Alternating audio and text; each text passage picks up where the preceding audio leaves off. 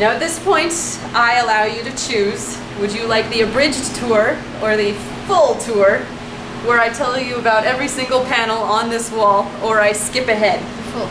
The full So tour? I'm interested because I used to write patents. Yeah, full.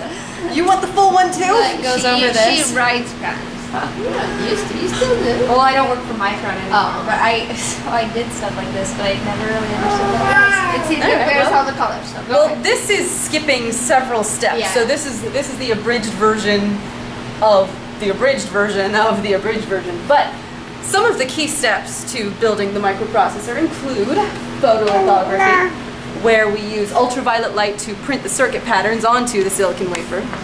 And how this works is this is that lens I was telling you about earlier. The entire diamond cut wafer, first of all cleaned to remove all traces of contamination, is then covered with a light sensitive material called photoresist. Now over the photoresist we put the mask for the first layer of circuitry and a lens that will reduce the size of that mask. The ultraviolet light shines through the mask, through the lens, and then as you can see it is reduced down to the size of one microprocessor. Yeah. Now this one won't tell you anything.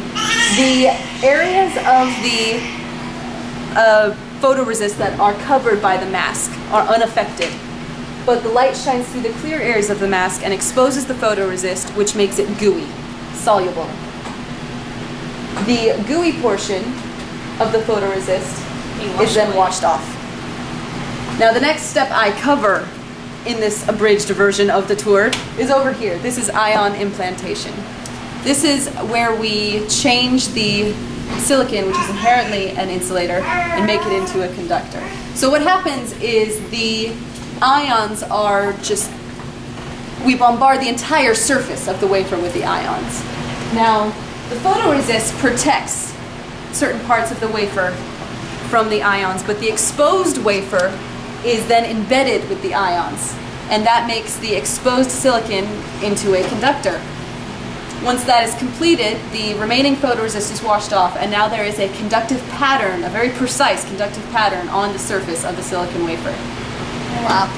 Now, multiple layers of high K dielectric material are placed on the entire surface of the wafer, and this is to basically protect the circuits. This makes for smaller, faster patterns of circuitry while reducing electrical leakage, specifically developed by Intel. Now, another way they are able to apply the different materials is through a process called etching. When the photoresist, the exposed photoresist is removed, there is a intricate pattern on the wafer, and according to the schematic, the recipe, if these materials have to be removed through a process called etching using chemicals, they can be basically dissolved away, which leaves another intricate pattern. Now there are several steps between here and here.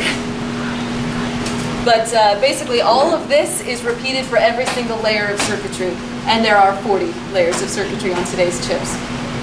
But skipping ahead to the step that focuses on the individual transistor. For each microscopic transistor on a chip, 3 holes will be etched into the insulation layer. So underneath all these holes there is a transistor. Well, one transistor under 3 holes, I should say.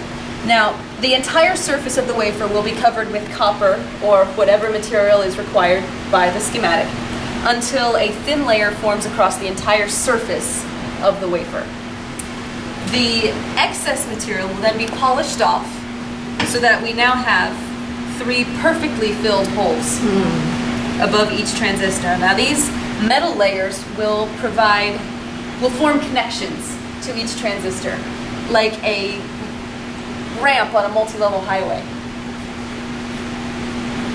Now, once the entire process is completed, again, skipping several steps to where it is completed, the entire wafer will be sent to an assembly test facility where each individual chip will be tested for its functionality. Now, chips with the same capabilities will be cut from a wafer into something we call die, The die will then be sorted and put into a package. This is the Intel Core i7. This has 3 parts: the die, or in this case the dies, the substrate, and the heat spreader. The packaged processors will be tested one more time